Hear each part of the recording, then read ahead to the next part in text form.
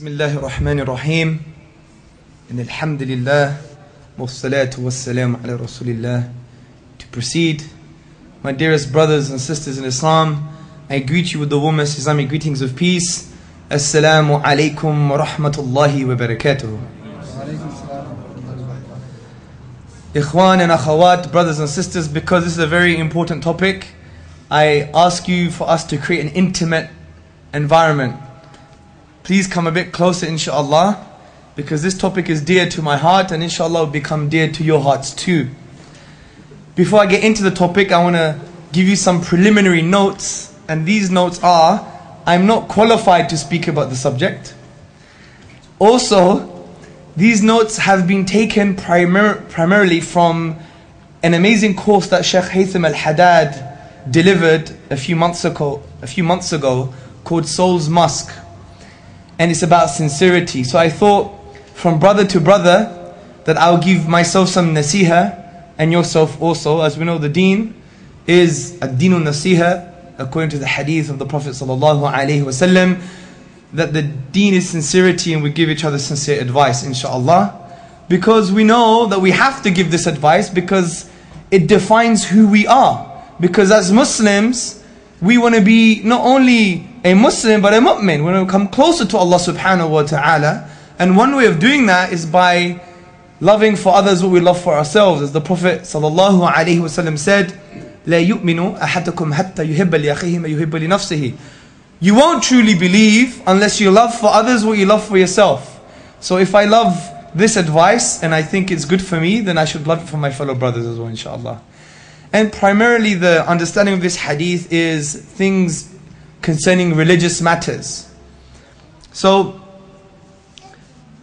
I want to paint a mental picture before we get into the discussion, and the mental picture is as follows. Imagine every single one of you from today, you leave this conference and you start praying not only 5 times a day, but all of your sunnah prayers. You start fasting nearly every day. You fast one day, you don't fast another day. You pray tahajjud every night. You do your dhikr. You feed the poor. You spread the salam. You give your brothers gifts. You smile. You remove obstacles from the road. You engage in charity, sadaqah. You pay your zakat. You fast the month of Ramadan. You do everything possible. You strive in the cause of Allah subhanahu wa ta'ala. You get involved in the da'wah. You become a da'i. You call people to Allah. وَدُعُوا إِلَى سَبِيلِ رَبِّكَ. Call to the way of your Lord, Allah subhanahu wa ta'ala. You facilitate the mercy and the guidance of thousands. You have 2,000 shahadas. You get married again. You have 2 wives. You have 4 wives. Alhamdulillah. You have 20 children. Every single one of those children are women. They're girls. And you bring them up, you educate them, and they're righteous. We know the hadith. If you have 3, 2, even 1 daughter, you educate her, and she's righteous, then you go to paradise. You adopt orphans, you feed them. SubhanAllah, you are a wonder Muslim. You take over the world, you become Khalifa. And then you go on the day of judgment and Allah throws you to hell. You're in Jahannam, burning forever, ikhwan and akhawat, even though you did all of these good deeds. And what is hell? What is Jahannam? Eternity. What is eternity? And think about eternity. Imagine the ocean, and you're standing on a very small island. And the ocean is so vast that you can't see any land in any direction, in any part of the horizon. And you have a teaspoon. And you take the teaspoon, you dip into the ocean, and you empty it onto your island. But every time you could do that, it would take you 1,000 years. So 1,000 years, you dip into the ocean with your teaspoon, you empty it. Then let's wait another 1,000 years. Dip your teaspoon into the ocean, then empty out. Then wait another 1,000 years. This is eternity. This essentially is eternity. So although you did all of these good deeds, you're going to hell. Why? Who knows why? Yes, brother. Because it was to show off. Jazakallah here, brother. It's because we did not do these deeds solely for the sake of Allah subhanahu wa ta'ala. And this shows the primary importance, the immense significance of dealing with our hearts. And it is something that many of the ulama said, this is something we should learn before we learn fiqh. Some ulama say this, even some ulama say before you learn the other branches of aqidah, because it's the basis of aqidah. If you don't have ikhlas, sincerity in what you are saying, in your belief in Allah subhanahu wa ta'ala, in the truth of Islam, then you don't have Islam. This is one of the conditions of the shahada, which is ikhlas. So ikhwan, akhawat, I really want to just go through some notes so we really learn from each other. I don't want this to be another lecture, sermon. I think we should really gain some very useful lessons today. And wallahi, at the end of the day, I want everybody to go home with practical strategies and steps on how to improve the ikhlas. Okay? Let me promise that to you, inshallah, that we'll at least discuss some practical steps and strategies to improve our ikhlas. Such an important topic. So before we do this, let's discuss, where is ikhlas? Where does it lie? Is it in the brain? Is it in the liver? Is it in your toe? Essentially, ikhlas is in the qalb, in the heart. And according to the ulama, ikhwan and akhawat, the qalb, the heart, obviously comes from a term which means to waver. It's always wavering. The heart essentially is the spiritual being, and it is centered in the physical heart, as per the hadith, the famous hadith of the Prophet Muhammad sallallahu alaihi wasallam, when he pointed to his heart when he was talking about the location of taqwa, God consciousness, the mindfulness, awareness, the fear of Allah subhanahu wa ta'ala. And essentially, if we think about this, ikhwan and akhawat, a key feature of a righteous heart is that it's in a constant state of yearning with regards to yearning Allah subhanahu wa ta'ala. The yearning of the love and mercy of Allah subhanahu wa ta'ala. And we know Al-Ghazali, the 11th century theologian and scholar, he mentioned in his books about the heart, and he said essentially the heart is the king and the limbs are the soldiers. So if you think about the analogy here, that the heart is the locus, it's the central point with regards to the actions. It's the basis of the actions, because we know that the actions themselves are indication of our own intentions of what's going in our heart. So sometimes you see, if someone's always doing bad, there's something wrong with their heart. It's a symptom of an underlying cause. And this reflects the hadith of the Prophet sallallahu alaihi wasallam, which you can find in Bukhari and Muslim, when the Prophet sallallahu alaihi wasallam said, in the body there is a morsel of flesh. If it is sound, the whole body is sound. If it's corrupt, the whole body is corrupt. And from this perspective, some of the ulama, they said there are three types of hearts. There is the sound heart, as mentioned in the Quran, the sick heart, also mentioned in the Quran, and a dead heart. Now let's summarize what these are. A sound heart, essentially, according to the ulama, it's free from desires and defects, from the blemishes of sin and the blemishes of our own nafs and desires. A sick heart, ikhwan and akhawat, is a heart that knows its Lord, knows its Rabb, Allah subhanahu wa ta'ala, to a certain degree, but it suffers from lapses. I think maybe the majority of us are in the second category. May Allah subhanahu wa ta'ala make us have a sound heart. Because Allah says in the Quran that no one's going to be safe on the day unless we have a sound heart. And also there is the dead heart, which essentially this heart doesn't know its Lord at all. And from this we must understand what are the actions of the heart. Now according to the ulama, the actions of the heart are not just mere whispering. It's not just basically fleeting thoughts, okay?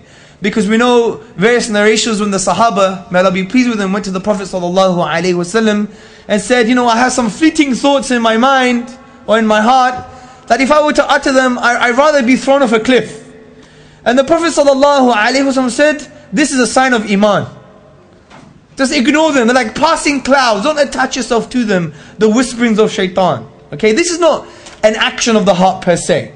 And this is a useful advice, especially amongst the youth who suffer from whispering, waswas. Especially when it comes to wudu. Where I was in the car earlier, we're driving up here, and one brother called us and he was saying, I don't know if I did 3 rakats, 2 rakats, I don't know if I have wudu, I don't know if I lied, or if I have ikhlas in this, I don't know if I prayed. He had all these issues, and we had to discuss with him, this is shaitan, ignore it. Shaitan wants you to move away from Allah subhanahu wa ta'ala. Allah always wants you back. Don't have this kind of despair. So the fleeting thought is not an action of the heart. The action of the heart essentially is the driving force that essentially has the resolve of action, which we're going to discuss a little bit later. So it's the key driving force in your heart that has a resolve, a strong resolve to do some action. But some ulama said, we are accountable for this. Because generally we say, you're not accountable for what's in your heart, you're accountable for your deeds. But some ulama, which we're going to discuss, this type of action of the heart, which is a very strong desire, with the impulse of action, with a determination and intention to do some action. This is the action of the heart. And the reason I'm mentioning it now, because we're going to link to something we're going to discuss later. So, sincerity lies in the heart, ikhwan and akhawat. And this is why the ulama said, Shaykh Haytham specifically, may Allah preserve him, he said, never have waswas, never have whispering for your ibadah. Pray. Pray to Allah. Do dhikr. You did wudu. You have a doubt that you think you didn't do wudu? Ignore. It's just a doubt. Doubt doesn't override certainty. It's a general principle in our deen. Have yaqeen. Have a connection with Allah. Have tranquility and sakina in your ibadah. Okay? However, if there is anything you must be concerned about, be doubtful of, even have whispering and waswas about, it is your intention. It is your intention. Because it's the basis for everything in the deen. And it's actually the basis of Tawheed itself. So we know the Arabic word ikhlas linguistically means doing something for a particular purpose. And it also means to purify something and not to mix anything with it. So this is why there's a difference between sincerity as an English term and al-ikhlas. Because al-ikhlas is making something exclusive. Purifying your intention for something specific. Hence, ikhlas from this perspective is to do something purely for the sake of Allah, to gain His reward and prevent oneself from entering Jahannam. So think about this. Ikhlas in the deen of Allah subhanahu wa ta'ala is to purely do something for the sake of Allah, to gain His reward and to prevent oneself from entering Jahannam. This is ikhlas. Okay? Now, ikhlas is explained by some of the ulama as follows, and these are some statements of some of our ulama. Number 1, to single out Allah with intention in matters of obedience. Number 2, purifying actions of impurities. These impurities mean doing some part of the action for somebody else or something other than Allah subhanahu wa ta'ala. Number 3, that your public and private actions are similar. Subhanallah, it's a very strong indication of ikhlas. Why are you doing more actions in public and less actions in private? If you're solely seeking the face of Allah subhanahu wa ta'ala, you're doing it solely for the sake of Allah, then they should be equal at least, if not more, in private. Number 4, that you do not seek other than Allah as a witness for your actions or as a compensator for them. So your reward is only with Allah. Which reminds me of the story between Abu Bakr and Umar radiallahu anhu. When Umar ibn Khattab radiallahu anhu, he basically wanted to compete with Abu Bakr. And we know competition in the deen is a good thing. In the dunya it's a bad thing, let him have the dunya. But in the deen it's a good thing. And there's no negative competition, meaning I don't want you to be good. Rather, to facilitate the increase of good deeds for the sake of Allah. And Umar always had a competition with Abu Bakr radiallahu anhu. Because Abu Bakr, as we know, no one could beat him in good deeds. No one could beat Abu Bakr radiallahu anhu in good deeds. And Umar said, today is my day. Today is my day. And I believe it was in the Battle of Tabuk. Umar gave half his wealth. And the Prophet sallallahu alaihi wasallam said, Umar, what have you left for your family? And Umar replies, I have left half my wealth. SubhanAllah, imagine giving half of your wealth. Then Abu Bakr gives money, gives his wealth. And the Prophet sallallahu alaihi wasallam says to Abu Bakr radiallahu anhu, what have you left for your family? And Abu Bakr replies, I have left them with Allah and His Messenger. Another narration, Umar ibn al-Khattab radiallahu anhu, he wanted to beat again Abu Bakr in good deeds. So what he would do, he would go to a Jewish lady's house to try and clean it. But then he would always find the Jewish lady's house clean. And he was like, what's going on? Who's cleaning the house? He wanted to do a hidden deed that no one knew. So he hid one day, and guess who was cleaning the house earlier? Abu Bakr radiallahu anhu. And Abu Bakr was Khalifa at the time. SubhanAllah, imagine David Cameron or Obama cleaning someone's house. SubhanAllah, they probably don't even clean their own toilet, these people, multi-millionaires. So look at the lesson from Abu Bakr. When I heard this, I felt like crying. First I laughed. I laughed because sometimes it's so astonishing. You either crumble or you laugh. You know, it's like the human reaction. I was laughing out of almost joy. Can there be human beings like this? In a position of power, of leadership, leading all of the Muslims, trying to expand the frontiers of Islam so we could establish peace, mercy and justice to the wider society. Yet he had time to go to a Jewish woman's house and clean her house. Wallahi, isn't this amazing? You know the thing about the Sahaba, the more you read about them, and the more you listen about them, the more you love them. Isn't that right? The more stories you find about them, you just love them. But when it comes to like the celebrities, the Sahaba of Shaitan, if you like, the companions of Shaitan, the more you read about them, the more you hate them. Right? Even if it's your favorite football player. Remember John Terry? I had respect for him. I thought he was a warrior on the defense. Then you find out more about him, what he's done, apparently what he done, then you just don't like these guys, isn't it? Yeah? But khair, so this is a very good kind of story with regards to the lives of the Sahaba, with regards to ikhlas. So let's continue what the ulama say. Number 5, to eliminate creation when dealing with your Lord. So when you're seeking Allah subhanahu wa ta'ala, not to have any intermediaries even within your heart, that there is an intermediary or you're doing it for someone else and for Allah. Okay, it's very, very important. The ulama also say that the non-activity and activity of the slave, of the servant, is for Allah exclusively. So let's summarize ikhlas. So we really understand this, ikhwan and akhawat. Ikhlas is the one who makes the ikhlas of his or her religion for Allah only. He seeks the reward of Allah. He wants to prevent himself or herself from entering Jahannam, and seeks to please Allah Azza wa Jal.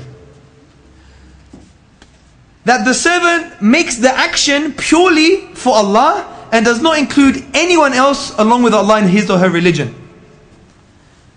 And we see various Quranic verses related to this. For example, Surah Baqarah verse 139, Allah subhanahu wa ta'ala says, say, O Muhammad sallallahu alayhi wa sallam, do you argue with us about Allah while He is our Lord and your Lord?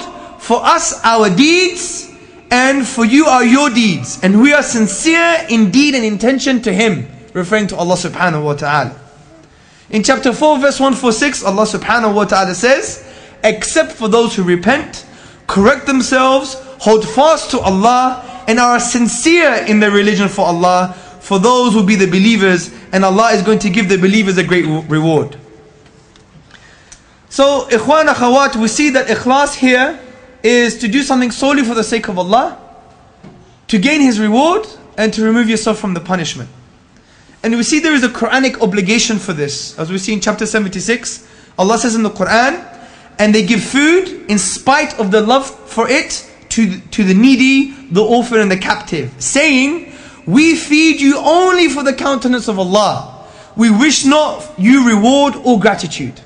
So this is also a sign and a signification of someone who's doing something solely for the sake of Allah. They don't care if they're praised and they don't care if they're dispraised. It's irrelevant.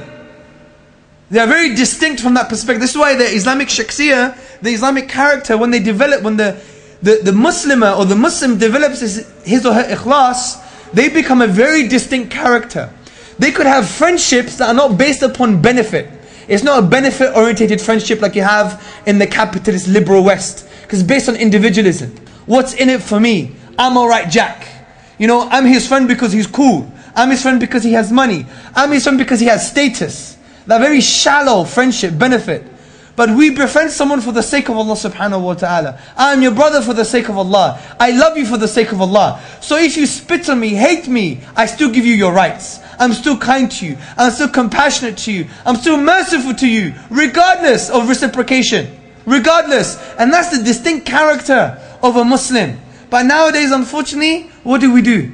Someone doesn't speak to us, we don't speak to them back. We won't speak to our brothers for 9 months. Even we know if you don't speak to them more than 3 days, I believe according to the hadith, please correct me, it's like slaughter. Subhanallah. So if you read, and this social issue in our community is not a sign of no knowledge, it's a sign of the state of our hearts. It's a sign of ikhlas. Are you loving this brother for the sake of Allah? If that's the case, then your nasihah is going to be different. You're going to be talking to him as if you're talking to your own mother. Not as if you're feeling better about yourself. Akhi, you didn't pray Fajr and Dhuhr. You missed your prayers. Alhamdulillah, I pray. What's wrong with you? Do you see the kind of nasihah here? It's like in psychology, it's called it's a Zimbardo theory. It's called Zimbardo's theory of social comparison theory. Sorry, Festinger's social comparison theory. It's a theory where you compare yourself with others just to make yourself feel better because you have low self-esteem and you have issues within yourself. And that's what we do as human beings, isn't it? Sometimes we feel so happy that someone has done a sin because it reminds us that we're not sinning. SubhanAllah, that itself is a sin. So, if we follow the hadith of the Prophet ﷺ that said, Al-mu'minu miratul mu'min, the believer is a mirror of another believer. So if your fellow believer has a blemish and he's your mirror image, what are you going to do? You're not going to wipe the mirror, are you? You're going to check yourself, because if he's sinning, you're sinning. So if you have that approach, when you give him nasihah, it will be like giving nasihah to your own mother, wallahi. So this is why we must have that ikhlas and sincerity in our hearts. And this Quranic verse is a strong indication of this. A very famous hadith, which I believe is a hadith Qudsi, is quite long, but it's worth to read out because it's such, every time I read it, wallahi, your hairs should go on end. It's a very powerful hadith concerning ikhlas. And who are we seeking with regards to our deeds? The hadith is as follows. And I believe it's in Sahih Muslim, I believe. The first of people against whom judgment will be pronounced of the day of resurrection will be a man who died as a martyr. Okay? Which we know is the greatest deed. He will be brought and Allah will make known to him his favors and he will recognize them. The Almighty Allah Azza wa Jal will say, and what did you do about them? He will say, I fought for you until I died a martyr. And Allah subhanahu wa ta'ala will say, you have lied. You did but fight that it might be said of you, he is courageous. And so it was said. Then he will be ordered to be dragged along on his face until he is cast into the hellfire. Another will be a man who has studied religious knowledge and has taught it and used to recite the Quran. He will be brought and Allah will make known to him his favors and he will recognize them. The Almighty Allah subhanahu wa ta'ala will say, and what did you do about them? He would say, I studied religious knowledge and I taught it and I recited the Quran for your sake only. Allah will say, you have lied and you did but study religious knowledge that it might be said of you he is learned. And you recited the Quran that it might be said of you he is a reciter. And so it was said. Then he will be ordered to be dragged along on his face until he is cast into Jahannam, into hellfire. Another will be a man whom Allah had made rich and to whom he had given all kinds of wealth. He will be brought to Allah Azza wa Jal and he will make known to him his favors and he will recognize them. The Almighty Allah will say, and what did you do about them? He will say, I left no path untrodden in which you like money to be spent without spending in it for your sake, O Allah. He will say, you have lied. You did but do so that it might be said of you, he is open-handed. And so it was said, then he will be ordered to be dragged along his face until he is cast into Jahannam. Subhanallah. This hadith is enough. This hadith is enough for us to understand that the actions themselves are going to be judged by our intention and where our heart lies. Who was it for? Was it for the public? Was it for fame? And this is even worse for people like us who speak now and then. It's much worse. And we have to bear this in mind, because if our deeds are not for the sake of Allah, then these deeds are nothing, zero. No matter what deed you have done, no matter how high it is on the scales, it doesn't mean anything. If there is no ikhlas behind these deeds, it gives you nothing on the Day of Judgment.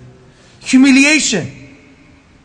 And this is something we all have to realize and always have a conscious effort to really focus. Because remember, ikhlas lies in the heart. The heart is something that wavers. And many of the ulama, especially I believe Sufyan al-Thawri, he said the thing I'm always scared about is my intention, because it's always changing. It's always changing. So we have to really be focused and take a snapshot of ourselves continuously every day, every hour, and ask ourselves the question, which is the power of questions. And the power of questions is a strategy that Allah has given us. Because from questions, Allah gives us answers. وَفِي أَنفُسِكُمْ أَفَلَا تُبْصِرُونَ. And in themselves, do they not see?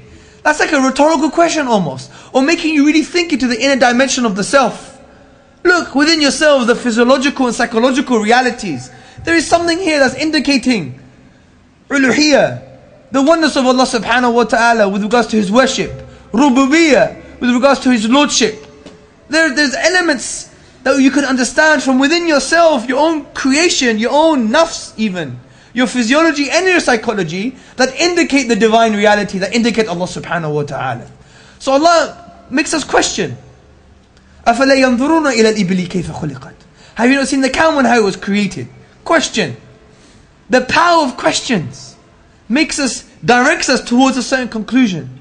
And this is the Quranic strategy of making us think and reflect, doing tadabbur. أَوَلَمْ يَتَفَكَّرُوا فِي أَنفُسِهِمْ. Do they not reflect within themselves? يَتَفَكَّرُونَ, Allah says. For those who reflect.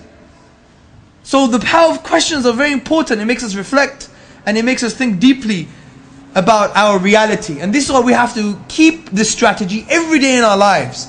To be people of reflection, so we reflect within our hearts, so we know, where does my intention lie? Sincerity is very important, because we know it's the condition, it's one of the two conditions for action to be accepted. Because we know, ikhwan and akhawat, any action in the deen, for it to be accepted is based on what? Ikhlas, you're doing it for the sake of Allah, for the reward, or to remove yourself from the punishment, or for all three. And it has to be in line with the Sunnah, with the Sharia. This is why Al-Fudayl ibn Iyad said about chapter 67 verse 2, when Allah subhanahu wa ta'ala says, to test you which of you is best in action. He said, this means, verily, an action that is done sincerely and is not proper is not accepted. So let's think about this. Even if you have ikhlas, but it's not a proper action, it's not accepted. And when it is proper, but there is no ikhlas, it is also not accepted. Sincere action is one that is done for the sake of Allah, and is proper, and is in line with the Sharia, and it's in accordance with the Sunnah. So we see from this perspective that we know that actions are accepted if you have ikhlas and they're in line with Islam. So ikhwan and akhawat, let's look at some of the fruits of sincerity. First and foremost, the fruits of sincerity are so great that the rewards of sincerity outstrip the action itself. The rewards of sincerity outstrip the action itself. For example, you could have done an action, for instance, to feed 1,000 orphans, but you just managed to feed 10. But you had so much ikhlas in doing it for the sake of Allah, and your intention was pure to feed 1,000, but you couldn't. Allah reward you for your intention. The other fruits of sincerity is that your actions are accepted, as we just discussed. A significant aspect of ikhlas, ikhwan and akhawat, is that habitual actions are rewarded. Now, listen to the sisters as an example. Akhawat, listen to this carefully. Say you've been making your husband the same curry every Saturday for 30 years. And wallahi, you hate the smell of the curry. It takes time. You have to have sabr. You're sweating and you're upset. Wallahi, for 30 years you could have reward of Allah. If you said, I don't like it, but I'm doing it for your sake, Ya Allah. habitual actions, if you turn them as actions for the sake of Allah, they become immensely rewardable. Imagine all the things that you do that become mechanical in your life. Even if it's eating food, ikhwan and akhawat. You eat food because we're animals from that perspective, and we will need to feed ourselves to have energy to live. Curry, samosa, pakora, roti, whatever stuff you have. If you're Somali, you have banana with your rice. Whatever the case may be, yeah? If it's me, like Greeks, you have moussaka, yeah? So, from this perspective, ikhwan and akhawat, eating, your own eating, your breakfast could be a reward, could be ibadah. Why? Before you put a morsel of food in your mouth, if you say, Ya Allah, I'm eating this, so I strengthen my body, so I could become a strong servant and a worshipper. Because the Prophet ﷺ did say that the strong believer is better than the weak one, which means physical and other aspects of Emaan as well. Wallahi, if you did that, every single piece of food, and wallahi many of us eat. I can even tell by looking at you. MashaAllah, tabarakallah. Yes or no? We eat. We eat. And alhamdulillah, the barakah and blessing from Allah. But imagine we focus. Wallahi, do this as homework. Please. I beg you, for the sake of Allah, do it. One, so I could get the reward. And secondly, so you could really start being a person of ikhlas continuously. Even your habitual actions. You're going to eat tonight. Yes or no? Yes or no? No one fasts in the evening, yeah? Yeah? Alhamdulillah. Before you eat, have in mind Allah. Say, Ya Allah, I know I'm eating and I want to eat because it's an instinct. But Ya Allah, I'm taking a snapshot of myself, focusing and saying, Ya Allah, I'm doing it to glorify you. I'm doing it, Ya Allah, to glorify you because I know you have given me this food. All praise due to you. You have given me the rizq for me to enable to eat this food, and I'm going to use this to strengthen myself for ibadah and to be a strong Muslim for your sake. Wallahi, do this. Put your hand up if you're going to do this today. Please. MashaAllah, tabarakallah. It's amazing, huh? And you do this every day. Say you got 30 years left, 20 years left, 10 years left. Allah knows. But you do it for the years that you have left. You eating will become an ibadah. Imagine that, bro. Wallahi. Imagine. Imagine, can you just imagine eating, drinking water? That's the power of ikhlas. We know it's a protection from shaitan. We know it prevents riya. It grants us wisdom, it removes regret and anxiety, it gives eternal paradise, forgiveness from Allah subhanahu wa ta'ala, and reward even if mistaken. Even if mistaken. And we see this in aspects of ijtihad. If you thought it was the right way and it was an ijtihadi matter, but you're wrong, you still get the reward. As we know per the hadith of the Prophet MUHAMMED sallallahu alaihi wasallam. So these are the fruits of ikhlas. Let's look at the dangers. Well, first and foremost, it's very simple. You're barred from entering Jannah. You are barred from entering eternal bliss with Allah subhanahu wa ta'ala. Hellfire is the recompense, and we discuss what eternity really means in a practical sense. Get a teaspoon, dip it into the ocean, throw it away, and wait another 1,000 years, dip your teaspoon into the ocean, throw what you have away, and continue doing that. SubhanAllah, is the ocean ever going to diminish? Wallahi, that's eternity, ikhwan and akhawat.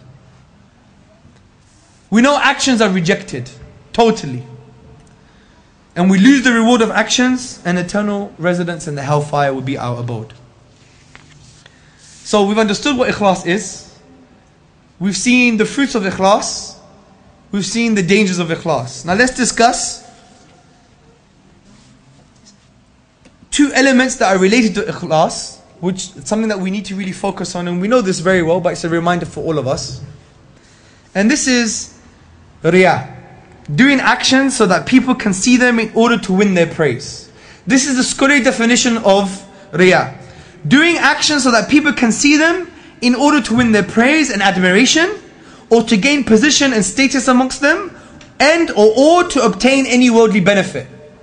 This is hugely important to understand, because riya nullifies sincerity, it nullifies ikhlas, ikhwan and akhawat. Hence Allah says in the Quran in chapter 107, so woe to those who pray but are heedless of their prayer, those who make it to show off their deeds and withhold simple assistance.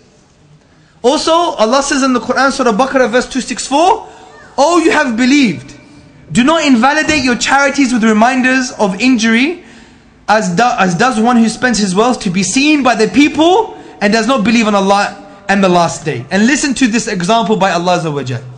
His example is like of a large smooth stone upon which is dust and is hit by a downpour of water that leaves it bare. They are unable to keep anything of what they have earned. So Riyah from this perspective demolishes our deeds. Just like the stone that has dust in it and there is a showering of rain and there's no dust left, it's gone. You can't obtain anything of what you've earned. This is the danger of including something else or someone else, such as fame, status, in your intention. And some of the ulama, they say, take me as a speaker. I'm giving you a talk, and inshallah it was for the sake of Allah. Okay? May Allah make us sincere. And I saw the reaction of a brother. The reaction of a brother. He's like, subhanallah. From his reaction, I changed my style. I increased my voice. And I do it because I know I'm getting some recognition. That is riyah as well. And the ulama say, I get rewarded up to that point, but anything new I've added into my action, I don't get no reward. But if towards the end of the talk, I do it just for the sake of your pleasure and your reaction, then that could even be shirk. Subhanallah. Do you see how nuanced it is, ikhwan and akhawat? This is why never have waswas with your ibadah, but have waswas for your intentions. Think about them, be conscious of them continuously. And this makes a person very conscious. He becomes a mindful person. Everything he or she does is in a state of mindfulness. Wallahi, that's a very distinct position to be in. Even when you're washing dishes, ikhwan and akhawat, you're bored, you're tired, your hands may be cracking. Like my mum's hands, they crack because she's allergic to London water. Because there's a lot of chemicals in water, they crack. But she washes it. If she was Muslim, may Allah guide her, and she said, I'm doing it for your sake, Ya Allah, that habitual action could be immense reward for her. Even brothers, massage your wife's feet. When was the last time you massaged your wife's feet? Put your hand up. Has anyone massaged the wife's feet before? Has anyone? If you put your hand up, then you're encouraging people to do good deeds. Have that ikhlas. MashaAllah, may Allah bless you. May Allah bless you, ya Shaykh. Wallahi, I think it's amazing. But I know many of us, we don't. Typical Kashmiris, huh? Feet? Women don't have feet. Yeah? Wallahi. Ikhwan and akhawat, massage your wife's feet. Do it for the sake of Allah tonight. Put your hand up. Another action. Homework. Who's going to massage the wife's feet? Put your hand up. You don't have a wife, ya Shaykh? I have. You have a wife? But I've never done it. Well, do it today. I can't. Why not? I don't know. You can. Wallahi, ya Shaykh, you can. Might be, but I never try, you know. Try, just try here. Say, wife, I love you for the sake of Allah. I've never done this before. I heard a talk today. Some little boy was giving me a talk, and he said some few good things maybe, and he told me to massage your feet for the sake of Allah, so I get reward, and because it would encourage me to love you more. She'd be like, well, she'd probably do things to you that you never imagine. Wallahi azim, yeah? She'd be here, have your best curry today, yeah? Do you see my point? Do it. Does it work, ya Shaykh? Do you get the respect of your wife? Of course you do. She loves you more, yes or no? Wallahi, what a humbling experience of massaging the feet of your wife. Wallahi. What about your mother? Even more important. Paradise is under the feet of your mother. Do it. See, ikhwan and akhawat, in order for us to transform and change, you don't aspire. Don't say, I'm going to change, I intend to change. Change never works that way. Change is when you be. You be, you do, and you become. This is the psychology of Umar ibn al-Khattab radiallahu anhu. Cry in the last third of the night. If you can't cry, pretend. And when you keep on doing it, it will become part of you, then you'll have sincerity in it. You be, you do, and you become. Don't think, do it. Like Shaykh Adam says, even if you think you don't have ikhlas, pretend to have ikhlas. Do the deed anyway. And then ikhlas is not you press a button, now have ikhlas. Ya Allah, I'm doing it for your sake, and that's it, you've done it for his sake. No, words are not ikhlas. It's where your heart lies. And Shaykh Haitham makes a beautiful point. Don't stop the deeds. Don't let shaitan win and think, oh, I'm not sincere, so I'm not going to do the deed. Do it. And keep on having Allah in mind. Do it and continue it and be continuous. So you be, you do, you become. So even if there's no ikhlas in it, you're hesitant, we've got that pride, just do it, khalas, do it. And then once you keep on doing it, you do, then you become, it will become part of you. Honestly. So, this also refers to a hadith of the Prophet ﷺ, related by Ibn Majah, and the hadith is Hasan. The Prophet ﷺ, he talked about Riya, and he said, shall I not inform you of what I fear for you more than the Dajjal? It is hidden shirk. It is when a man stands up for prayer, then beautifies his prayer for another to look at it. So, we should be careful of this and always have Allah in mind when we're doing any action, and not to have Riya, and not to have any aspects of our intention being spoiled by doing things for fame or other people. Connected to Riya is Sum'ah. This is the same as Riya, but instead of the shirk occurring via the senses of the sight, it is through the hearing. So it's very similar. Some of the ulama said it's the same as the Riya, but in a different form. And this form in terms of hearing. It's where you want people to know about your good deeds. There's a famous story from the Salaf. I believe someone had a very amazing recitation, and the brothers were saying, oh mashallah, his recitation is amazing. And then the person who's reciting turns around and says, and I was fasting today as well. Now, this is Sum'ah. Is basically when you may even have done the deed for the sake of Allah, but after you want people to know about it. And this is why in Bukhari, there's a hadith where the Prophet ﷺ says, he who commits Sum'ah, Allah will do that with him, and he who commits Riya, Allah will do that with him. Essentially, Allah will forget him, because you included someone else in the deed that you're supposed to do for the sake of Allah. Be very careful, ikhwan and akhawat. Now let's hear some stories from the early generations concerning ikhlas. Suhail, rahimahullah, was asked, radiallahu anhu was asked, what is the thing most difficult for the nafs? Actually it was Suhail, not Sufyan al-Thari, I apologize. He replied, to have ikhlas, especially when the soul is not disposed towards it. So the Salaf, the best people of our generation, said that ikhlas was the hardest thing. So imagine how we should be feeling about our own intention and our ikhlas. Al-Fudayl ibn Iyad, he said, abandoning action for the sake of people is to seek the admiration. To do an action for the sake of people is to commit shirk. Indeed, ikhlas is when Allah saves you from both of these states. So listen to some tales of sincerity which really makes us think about ikhlas, ikhwan and akhawat. Dawood ibn Hind, he fasted for 40 years, and even his family did not know. He would take his lunch from them, but he would give it away as charity.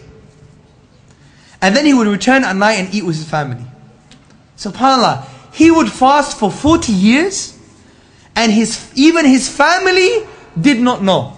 Wallahi, many of us, our wives know when we're fasting. Our wives know when we're reading Quran. Our wives know when we're doing tahajjud. Our wives know these things.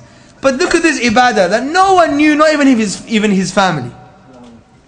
Now listen to this, ikhwan and akhawat. Al-Mawardi, he wrote books on fiqh and tafsir, but significantly he was known for siyasa, for political aspects in the deen. He wrote Ahkam al-Sultaniyya, the ahkam of the sultan, of the khilafah. And he wrote many of these works. He's very famous, ikhwan and akhawat, for these works. But wallahi, he was not known for any of them during his lifetime. He was not known for any of them during his lifetime. Think about this, ikhwan and akhawat.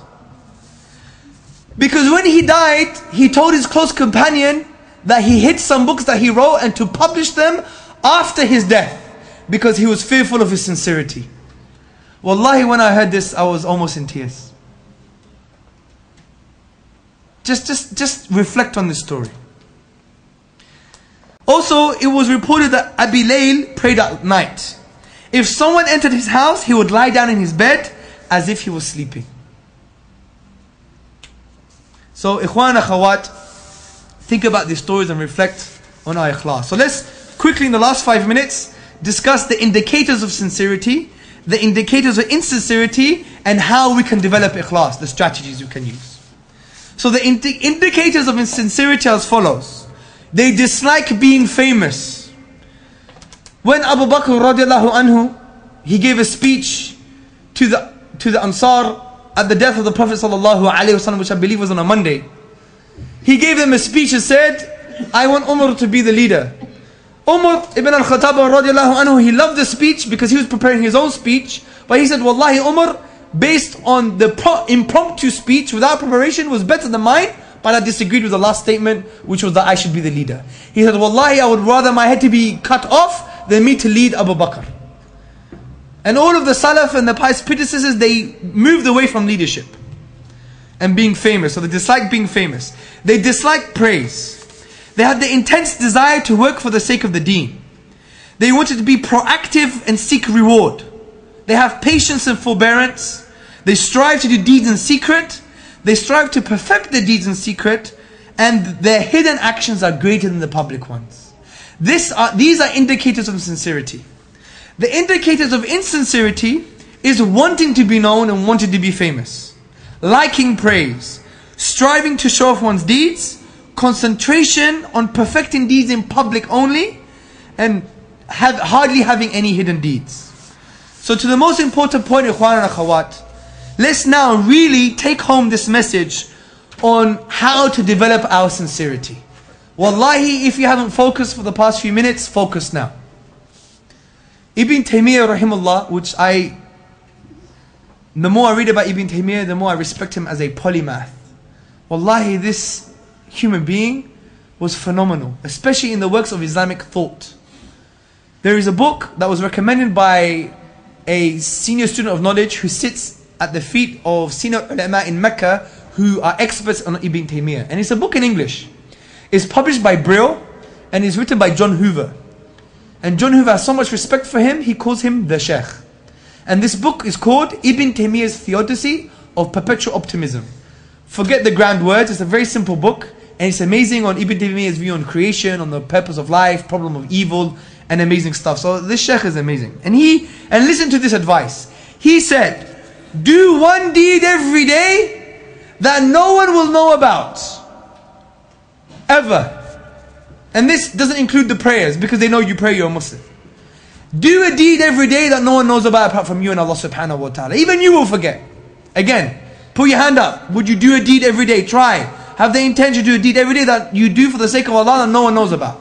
Alhamdulillah. Second, it's very important, seek the help from Allah Azza wa Jal. Make dua. Say, Allah, make me sincere. Make this dua. Without the help of Allah, we are nothing. Be absorbed in thinking about the akhirah. Because no, without ikhlas, your akhirah is doomed. Avoid seeking to be known. Avoid seeking to be known. Think about death. كُلُّ نَفْسٍ ذَائِقَةَ الْمَوْتِ. Every soul is going to taste death. Think about death continuously.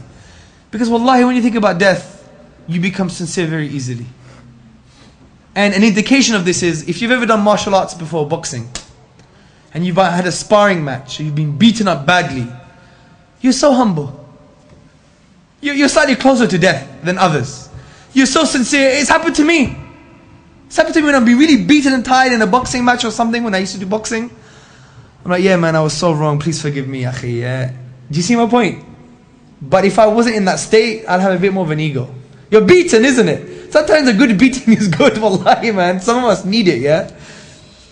Not that I recommend us to beat each other up, but you know, amongst brothers, a light little slap here and there may do us some good, you know? To wake us up, wallahi, sometimes we need this. We must increase the praise of Allah and decrease the praise of creation. To understand that behind everything is Allah subhanahu wa ta'ala. All thanks and all praise are due and belong to Allah. If we really acknowledge this from a psychological perspective, then it will increase our ikhlas, because we know everything is from Allah anyway. We must be worried about the acceptance of our deeds. Always be worried about them, and that's a good indication of ikhlas, and it helps increase our ikhlas. Evaluate yourself regularly, ikhwan, akhawat. Always take a snapshot of yourself and say, who is this for? Ya Allah, who is this for? I want it to be for your sake. Have that driving force in your heart to do it for the sake of Allah. And remember, ikhwan, akhawat, that you will be known on the day of resurrection for what you did. You'll be known. You don't have to be known in the dunya. You'll be known in the akhirah. And make your aim Allah. Everyone has an aim, and make your aim Allah subhanahu wa ta'ala, the Lord of the worlds. As the hadith says, whoever has the hereafter as his main concern, Allah will bring together all of his affairs. He will fill his heart with richness and contentment, and this world will come to him in spite of it. Whoever has this world as his main concern, Allah will place all his matters in disarray, place poverty before his eyes, and he will have nothing of this world except what was already predestined for him. So to end, ikhwan and akhawat, let's respond to Allah's call of coming closer to Him, the call of everything that is good, and everything that is good is done with ikhlas. Because if we do that, then Allah will give us life. As Allah says in the Quran, Ya ayyuhalladhina amanu, stajibu lillahi wa lirasuli, idha da'akum lima yuhyikum. O you who believe, respond to the call of Allah and His Messenger, to that which gives you life. Imam Bukhari says the response here is to respond all that is good. And according to Ibn Kathir, all that is good is Islam itself. And any deeds within Islam, we must have ikhlas. So inshallah, this was a very nice reminder for the brothers and the sisters. Please, you promise to do 3 homeworks. Massage the feet of your mother or your wife. If you're women, massage the feet of your husband or your mother, or even your father. Make all your habitual deeds into deeds of ibadah. Even your food tonight, you're doing it for the sake of Allah, to strengthen yourself so you could have more ibadah for Allah subhanahu wa ta'ala.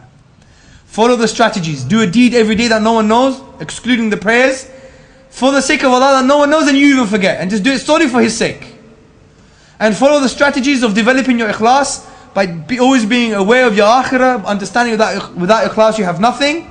And all the strategies we just discussed, and develop some more of your own. Ikhwan, akhawat, be people of ikhlas. I pray that Allah subhanahu wa ta'ala guides you and loves you and forgives all of us. Make dua for the oppressed of our ummah. Make dua for me. Make dua for my parents that they are guided to Islam. And may Allah subhanahu wa ta'ala love all of you and grant you Jannah Firdaus. سبحانك اللهم وبحمدك أشهد أن لا إله إلا أنت وأستغفرك وأتوب إليك والسلام عليكم ورحمة الله وبركاته. The uncle asked the question, why in us following the actions of Rasulullah sallallahu alaihi wasallam do we find them a taboo? For example, even maybe the clothes or the beard or wearing miswak or the sunnah prayers or you're feeding the poor or dealing with people nicely, or even the things that even society see as something that's wrong. Like massage the feet of your wives, or polygamy. For instance, I know it's a popular subject amongst you guys, yeah? Alhamdulillah. Or whatever. These are stigmatized taboo subjects. I don't know the answer, Yahya. I'm not a sheikh or a mufti, yeah? I'm just a little boy, miskeen. But I give you my 10 pence. And my 10 pence on this is this. Is that we have suffered from an inferiority complex because we lack a little bit of ikhlas and yaqeen. Yaqeen in the belief in Allah subhanahu wa ta'ala. What He has given us is good for us. Wallahi, if you take the Sahaba, the small village, the villages of Mecca and Medina, they had nothing and they took over the world. 1/3 of the world. How on earth did they do this? They had no weapons. They had no technology. They had no academia. It was just them and Tawheed. Because they knew what Tawheed meant. It wasn't the 3 categories, uluhiyya, rububiyyah, etc. Yes, we know that from academic perspective, but it was here in the heart. Because when Allah says and His Messenger say, La hawla wa la quwwata illa billah, what does that mean? La hawla wa la quwwata illa billah. It's not a statement we say out of frustration when we spill tea on the floor. Many of us say that. What have you done? La hawla wa la quwwata illa billah. You never listen. Yeah, we use that almost as an expletive to replace the swear words. But what does it mean, ikhwan akhawat? It means there is no true power except the power of Allah. This means that anything in creation intrinsically has no true power. Therefore you can't blame them for anything, and they don't have any power, and they can't be your obstacle. Because Allah only uses them as a tool to bring about His will and His power. This is so fundamental in the science of Tawheed, in the affirming the oneness of Allah Azza wa Jal. This is why the Sahaba, they could take over the world, not fear anybody. Because they knew whatever happens is because of Allah's will and power, not because of Him. He has no truth. I'm not going to fear Him. He's nothing. I'm nothing. Do you see? And this is so important for us to understand. It would really empower us to have a new realm of possibility to achieve what we can achieve. This is why Abu Bakr radiallahu anhu, what did he do? Before leading the army, he would make dua to Allah so much as if he needed no one else but Allah. He was finished. And when he was fighting on the battlefield, what did he do? What did he do? It's as if he needed no one else but himself. This is the Muslim. Wallahi, we fear the things that should not be feared. And we become victims. Wallahi, uncle, we become victims.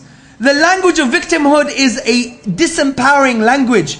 You tell me when the Prophet ﷺ blamed anyone else for his situation.